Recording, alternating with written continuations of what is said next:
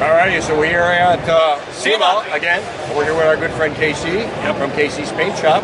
And you know, we wanted to do kind of the whole interview with him here, but we had a little bit of problems, so we're a little bit late on this, so we apologize. But again, Casey, you're a great guy. We appreciate you being here. Your wife kind of set this all for us. We appreciate all of her help that she's been doing with us.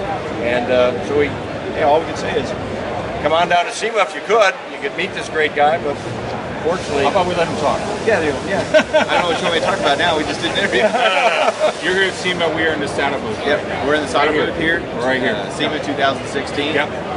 Having a great time, doing an awesome interview. If you get a chance, listen to it. It was great, and things are awesome. So, it was great. It was great. Fun. I had fun. We didn't beat up on you too much. Not too bad. Okay. Well, that's cool. All right. Anyways, we're having a good time, and you're going to be drifting a little bit later on. Yep, tonight, and then a couple times throughout the week. Because you have two vehicles here. You have two vehicles here, and you drove them. Yep, we drove from Fort Worth to Vegas. We took some side roads and all kinds of weird ways to get here.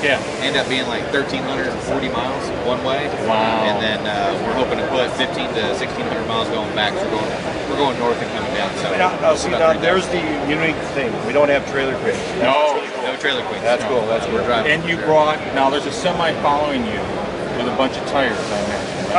Because Casey's known for burning up sets of tires faster than anybody we know.